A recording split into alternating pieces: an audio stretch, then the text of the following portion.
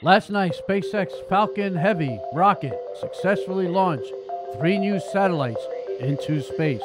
The upper stage of the rocket released Viasat's new high-power internet satellite into near-geostationary orbit. The second satellite is the Gravity Space GS-1, which is the first commercial CubeSat-based craft to fly in geostationary orbit. It will secure orbital slot reservations and perform a rendezvous docking experiment.